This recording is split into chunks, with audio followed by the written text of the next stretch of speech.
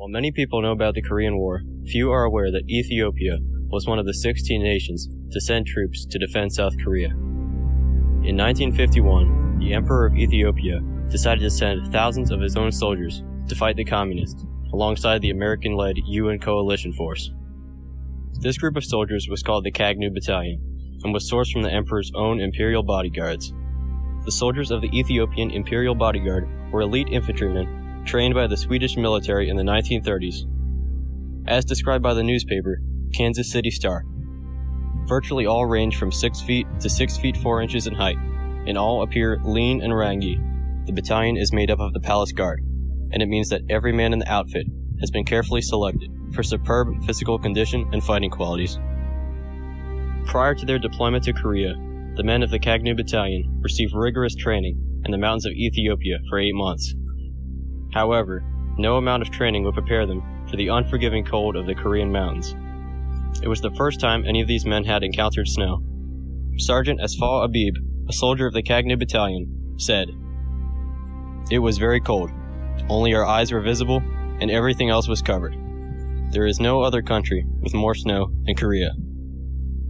Upon arriving in Korea, the men of the Kagnew Battalion linked up with the U.S. Army's 7th Infantry Division, 32nd Infantry Regiment. There, they were issued American weapons and equipment.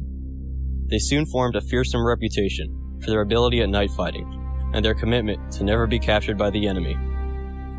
The Ethiopians' motto was, "Never be captured on the warfield."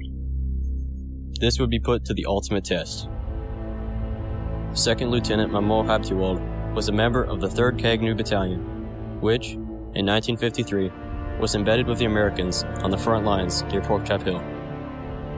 One fateful night, Mamo led a small 15-man squad down the hill to scout out the nearby terrain. Unknown to him, a force of 300 Chinese soldiers lay in wait nearby. In the ensuing ambush, 4 members of his patrol were killed instantly, and everyone else was wounded to some degree. In the ensuing chaos, a Chinese soldier tried to take Mamo's radio operator prisoner, but Mamo shot him and killed him with his rifle, saving the man. Several Chinese then charged the Ethiopians' position, only to be blown to bits by Mamo's hand grenade. The reality of the situation was just now setting in. The Ethiopians were outnumbered 20-1. The fighting continued sporadically throughout the night. Cut off from reinforcements and wounded, Mamo worried that they would not be able to hold out for much longer.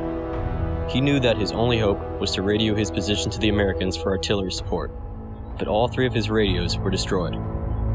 Despite losing consciousness several times from blood loss, Mamo went to go look for a radio. "I just looked for a weapon from one of the dead men, and when the Chinese attacked, I would shoot, and when it was quiet, I would look for a radio."